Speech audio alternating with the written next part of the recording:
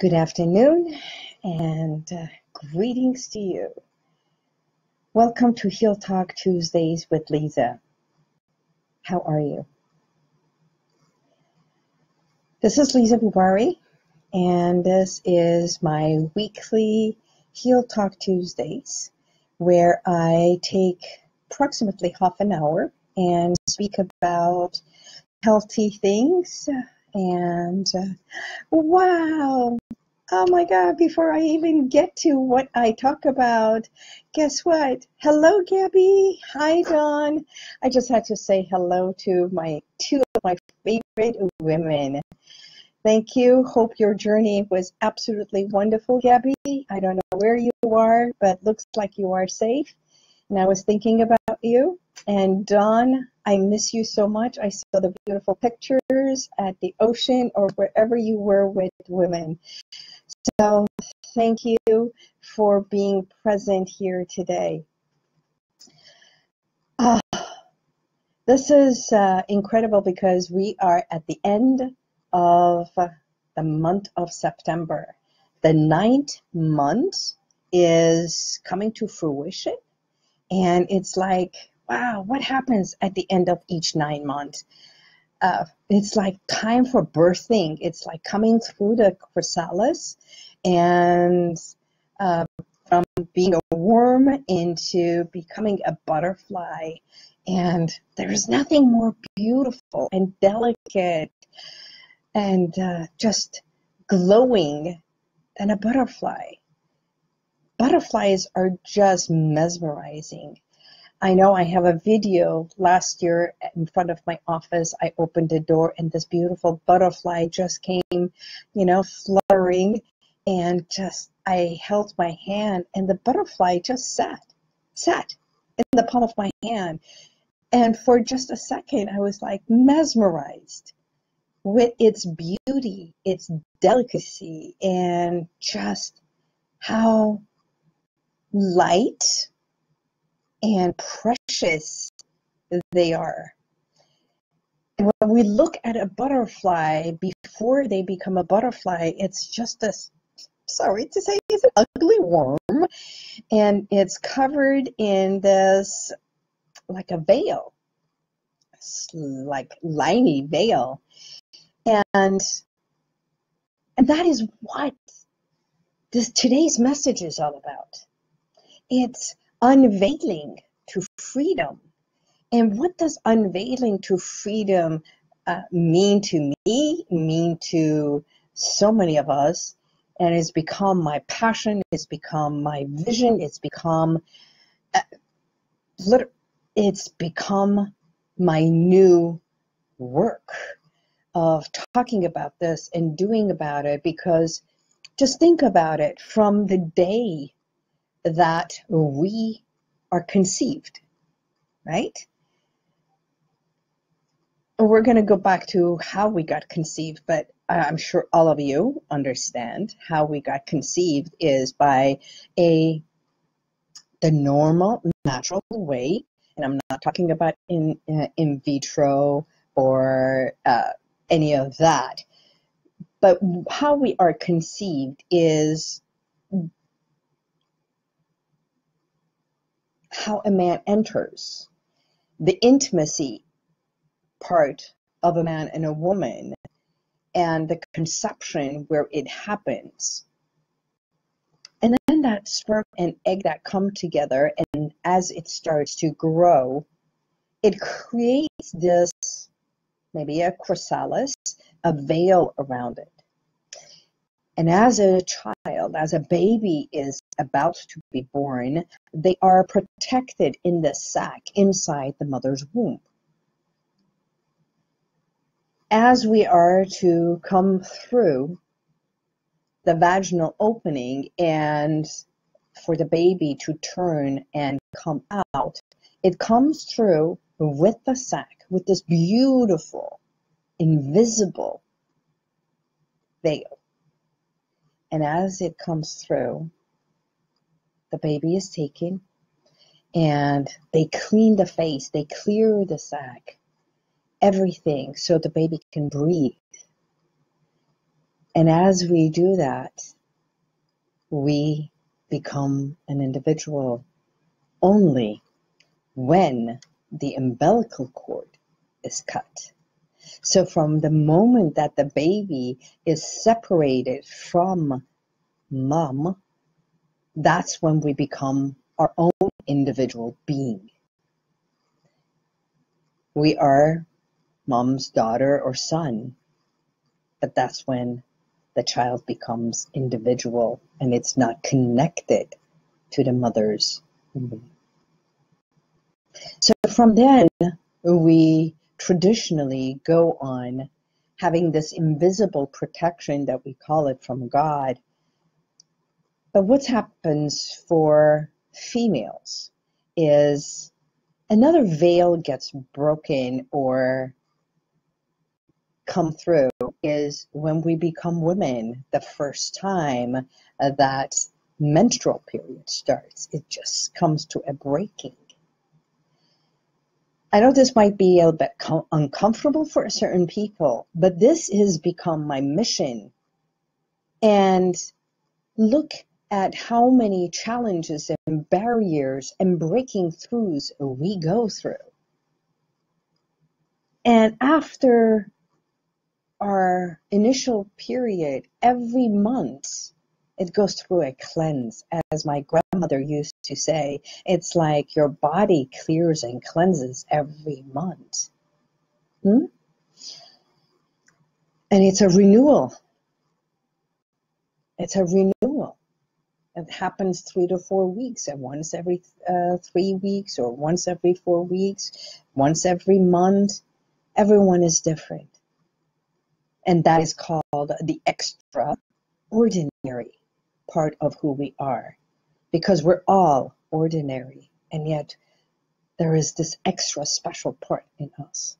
So after that, the next phase is our intimacy with someone we like, someone we are infatuated with, someone we have either a puppy love or a real love, depending on to your tradition, to your culture, how long you wait, but that intimacy is the breaking of another veil of becoming a woman, right? And then we go through so many other challenges as we are accepting our femininity, our body changes, the whole menopause, not before even menopausal, the entire beauty that happens. And normally after an intimacy, and if there is a marriage or a connection, that's when the baby starts again. But before the baby starts, in most traditions, and I'm talking about traditional homes, cultural homes, places that there is more of tradition happening, it's the man and a woman who are to come together. And nowadays it can be 2 women. But normally we're talking about a heterosexual relationship where there is a man and a woman. And what happens? It's and it doesn't matter which tradition it is. The Jewish have this canopy. In the Muslim, we have another canopy. In Christianity, we have the church. And no matter what tradition we are, even Buddhism, we go and kneel in front. And before we do that, the father or the person who is about to give the daughter away walks the daughter, walks the woman down the aisle. And at that time, most traditions, the woman, the girl, is wearing the veil. And then the father lifts up the veil, kisses both cheeks, puts the veil back, puts the hand, walks it just a tad more, and then hands off the daughter to the husband-to-be. And then it's after the tradition, after the ceremony, the husband unveils and kisses the woman, accepting her as his wife. And then they stand beside each other, facing one another. And then they walk down the aisle and they go to their marriage ceremonies. And after that, what comes? The intimacy of making babies, which starts the cycle of that baby and the connection and the new veil. So why am I talking about this? Because there is so much of challenges and breakthroughs we go through that we look at life in negativity, in challenges, in hardships, and not realizing that through life we have gone through so many of it, and we've taken that as, well, this is the way it is. This is how it's supposed to be. Yes. For many of us, yes. For millions, yes. And yet we negate all the challenges that we have overcome, that we chose, and we placed ourselves in there. Because whatever has happened to us has happened for us. There's part of the challenges we have gone through or the traditions that we have abided by, that we have done it because of family, because of circumstances, because this is the way it's supposed to be. And you know, I know, so many marriages break down or break away, break apart because they did it for someone else. Or they got married and said, well, this was the wrong person, because it's not. How many jobs have we taken? How many classes and schools we have gone to? How many things have we done just to appease or satisfy someone else? Most probably our parents, family members, or the people that we feared. And we did it just to make things right for them. And throughout this time, we forget. We forget us. We forget, what do I want? We forget that if I am going through another challenge, what is this challenge going to teach me? What do I want to learn by going through this? Because not everything is hunky-dory and glorified. Having a baby is not easy. It's magnificent. That's how we have to look at it. It's the entire thing is just a magnificent thing. Yes, we go through the nausea, and then we go through getting sickness. Some people do, some people don't. It's the same as women who go through our monthly menopausal thing. Some people have cramps, others don't. So it's not that this is the way it's supposed to be, but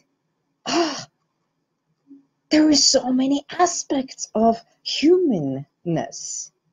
Humanness. We're all human. And there is no perfection, but we are extraordinary humans. And for someone, climbing a mountain is sport. And for me, it's not climbing a rock that to me feels a sport, but you give me jumping from a plane, I'm going, yes, let's do this, because to me, that's my thrill, not going up a hill, even though it's all about height. You see, people look at the fear aspect of it. Aren't you afraid of the height? Well, the person who's climbing up a rock or a mountain and a hilltop, they have learned how to position themselves, and they accept the risks. Every single thing in our life has a risk factor and a joy factor. Driving a car is a risk factor, but look at the benefits of it. You drive, you're in control, you can go anywhere you want, you can speed up, you can slow down, you can park, and you can be in your car and say, this is my car. And your car moves you forward to all the places that you want to go. In the meantime, you are with thousands of other people or just one person in your lane that is next to you, and there could be a kid playing across the street that throws the ball, and then you have to brake, and so there's consequences in every aspect.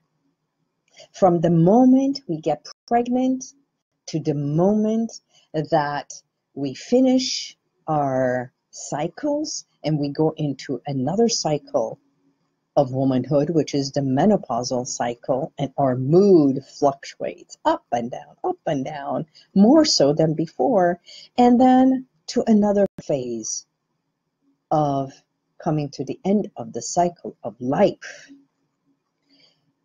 So when we look at life, we see every single day is joy. Every single day is love. Every single day is a challenge. I had someone message me from last night. We've been messaging back and forth. And for her to say she is completely so depressed, so much hurting, that she has tried all kinds of therapy, that she feels broken down, and that no matter what she does, that she sees no way out. And she's seeking from everywhere. And my answer was, have you looked within yourself? The things that you feel inside, the things that you do, because no matter where we go, it's us taking us from this work to that work, from this relationship to the other relationship, from this office to another, or from one therapist to another.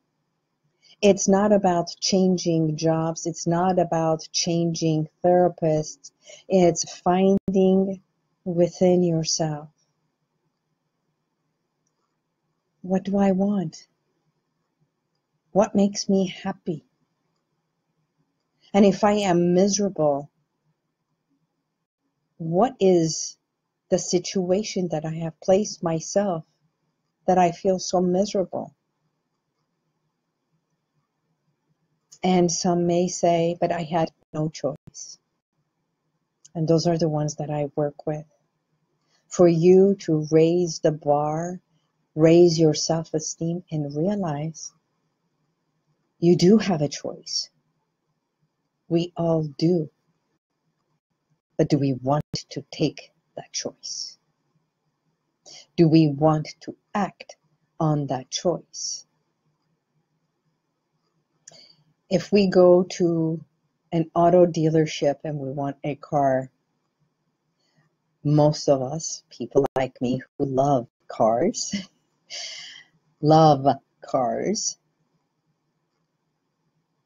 we start thinking about the car we want. And we start looking at all kinds of cars to see which one do I want. And then every time that we go from one showroom to another showroom to another showroom, what is it that we are doing? The biggest buyers of cars are women. Men buy it because of its strength, its noise factor, right? Or how big it is, how fast it can go, or how it can climb if it's people are four-wheel drivers, or guys who are into sports. They want to look if they're going to hunting and fishing and they, camping, if their car can take that. Women look at a car a different way. How does it feel? And then we put our hands on the wheel, and then we touch the console. We sit and we position our body. How does that feel? So it's the feeling. And then we buy it or lease it, but we walk away with it. It's how we feel in there. How does the car make me feel? Do I like the color? Do I like the feel of it? And yes, we love the speed of it. And safety, safety, safety. See, safety, women, safety. Even if I'm going 60, 70, and I might even push it to 75, is this a safe car for me? Is it a safe car for my kid? Is it a safe car for my dog? Safe car. So safety becomes our thing. We buy the things we want, not necessarily what we need, until we come to the place of knowing what is it that we need and for what. Yes, I have an established business. Yes, I work with so many people, but it wasn't like this all the time.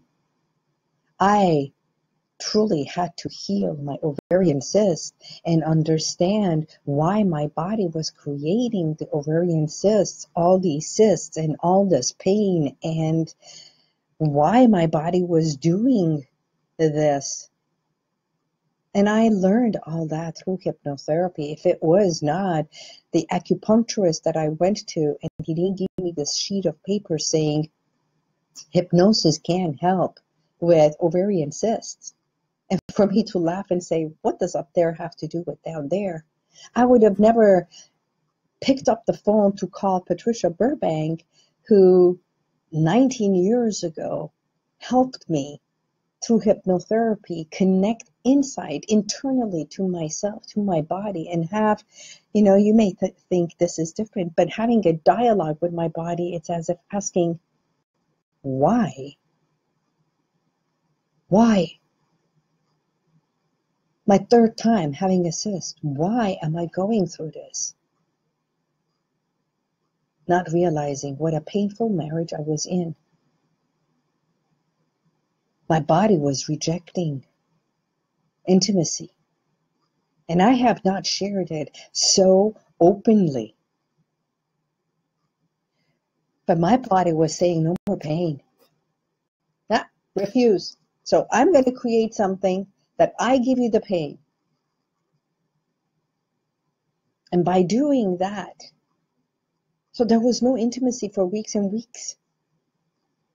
And then after surgery, they did it like a C-section. And the first time I had it, it was 9.2 centimeters. That's the size of a grapefruit. The second time I got my surgery, that they cut it again, it was 8.7 centimeters. Each time, weeks before, during, and after the surgery, no intimacy, no intimacy. So my body was doing something for me, not to me. It was doing something for me. And that is why it's become my mission. It's become my vision. It's every aspect of the work that I do is help you tap within to heal within. That's the work that I embody. That's why I show up for you, for my clients. I stand beside you to hold your hand or just be there. It was my third time that through hypnotherapy, we asked my body to heal by realizing what was happening, by realizing what was happening. And today, my body is absolutely wonderful. Since then, that I have been practicing and helping others I have helped myself through so many different challenges. Now, here's the most interesting thing. This Friday, I am going to one of the most spiritual places that I am calling it that. It may be another place, may be more spiritual than this, but I am calling it a spiritual place because where I'm going for the next few days to do the work that is going to take me beyond where I have already explored and done the work. I'm going to go through, break through other barriers, other challenges to conquer others in order for